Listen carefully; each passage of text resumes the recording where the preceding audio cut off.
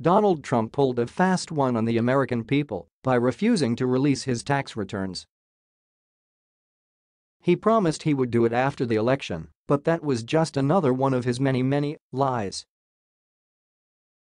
Well, the state of New Jersey is set to make sure another shyster doesn't pull the same scam again by passing a bill that would make releasing tax returns mandatory for presidential and vice presidential candidates.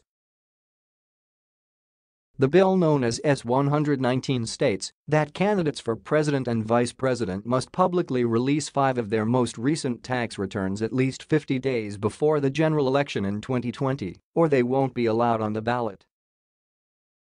The bill would also bar any of the state's electors from voting for candidates for president and vice president as part of the electoral college system if they choose not to comply with the legislation.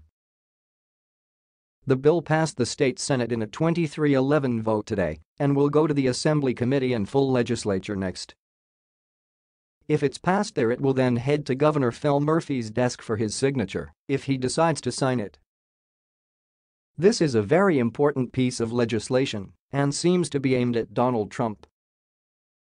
One of the bill's sponsors, Senator Loretta Weinberg, D., told the Courier Post. It is so obvious with this president that had voters known some of what seemed to be his business interests, he may not have been elected president.